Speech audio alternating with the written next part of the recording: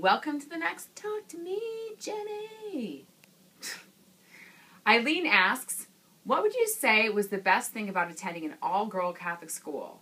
What are some of the cons? The best thing about attending an all-girl Catholic school was I didn't have to worry about how I looked going to school every day. And during those puberty years, you know, you're very self-aware, self-conscious of how you look because the boys might see you in class.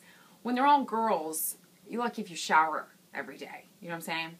So that was a real good perk. And I also like the fact that because we were in uniforms, no one could tell anyone's socioeconomic background. Like, everyone was the same when they were in their uniforms. So I felt good about that because I went to a very rich school and we didn't have much money.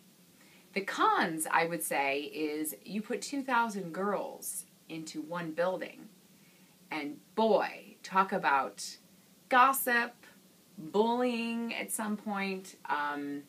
It got rough. You know, I don't know if it would have been different in a co-ed school, but I definitely learned a lot going through what I went through in a Catholic school by making me stronger because of the difficulties from going there. I loved my high school, but girls can get very catty, and those were the rough years, I say. But they prepped me for Hollywood and all the critics, because now I can take a lot. That's all I have to say about that.